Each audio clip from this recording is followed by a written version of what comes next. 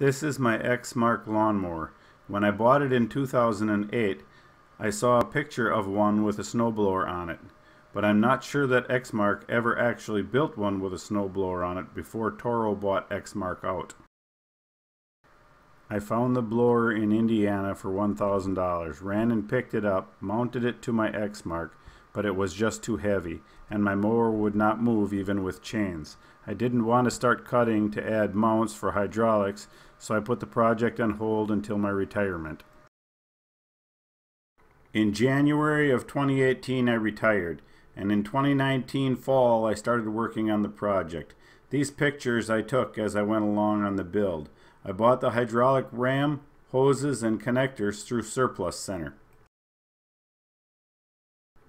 The first attempt was not so good.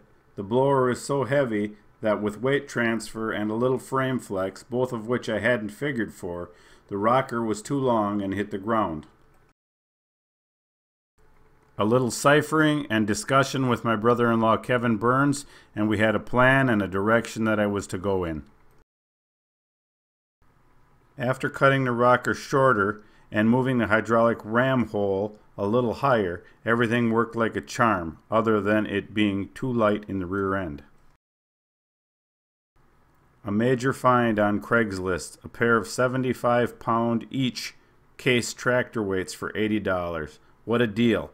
I built a rack for them, which worked out perfectly. Now I will show you some of the footage from an 11-inch snowfall from last weekend.